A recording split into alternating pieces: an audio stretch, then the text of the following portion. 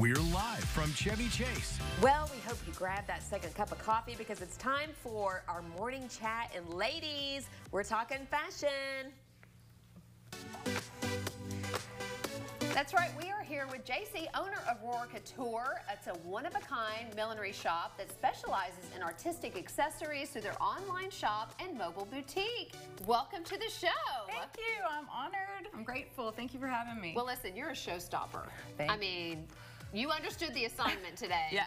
You're matching our set. You brought some of your beautiful couture creations. But JC, when we talk about couture and millinery, just explain briefly what that is. Okay, so couture is a fashion term for, it's one of a kind, handmade. So the fashion is one of a kind, handmade. So when I send you off to the races wearing a Rhorer Couture, I promise you, nobody else is going to have your hat. It is truly yours, and I really take pride in that. So. Well, we can attest to that because we had to call on you last year for Derby. Yes. We decided to go to Keeneland to celebrate Derby, which is a perfect place to do it, whether you're, at Churchill or Keeneland. And you came in, you dressed us with these hats. In fact, I think we have a picture of it. Look at us there. There we are. I won the hat contest. You did. And I like winning, by the way.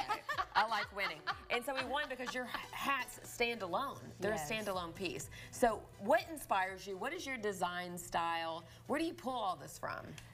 So I've never been one to follow trends. I do follow like spring trends, but I just get inspiration from the world, from cultures, I'm just sporadic. If I see a feather or a fabric, and I just throw it together, and it's always the customer too. I have to read my client.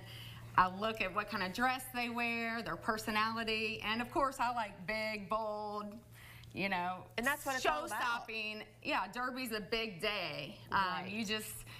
It's a bucket list thing. So go big or go home is how I see it. But if you're more conservative, I could do that too. So customs are always an option. Well, you have some beautiful examples of some of your work here. And where can people find your work in Lexington? Okay, so in Lexington, Bella Rose Boutique on Maxwell. We know it well. Yes. So they have an exclusive line of mine. And then online, www.rhorecouture.com. That will go live on Monday, my collection, and then I'll be at the Golf House in Louisville. This is so exciting. Amazing. Yeah. And why do you do what you do? This is a big job. Well, I actually do have a fashion design degree from Columbia College Chicago, and when I moved back to Kentucky, I'm like, what the heck am I going to do with a fashion design degree in Kentucky? Like, seriously. Yeah. And because online back then wasn't a thing. Right. People weren't shopping online. So I kind of fell into it. I actually did work for a milliner in Chicago, but I went to Keeneland one day with my husband and literally my baby on my hip. And I'd never been, because I'm from Western Kentucky, Ellis Park. So it's a little bit different than Keeneland.